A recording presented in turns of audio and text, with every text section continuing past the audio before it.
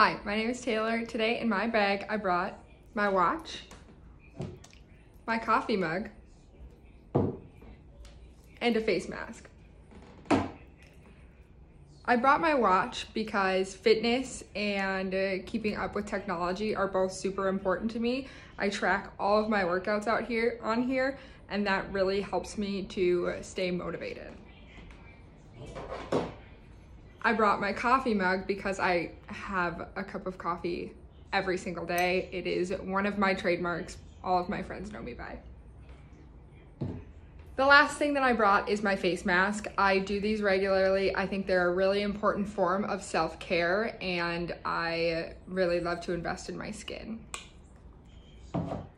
My bag that I brought is this little backpack right here. It has also been one of my trademarks for the last year.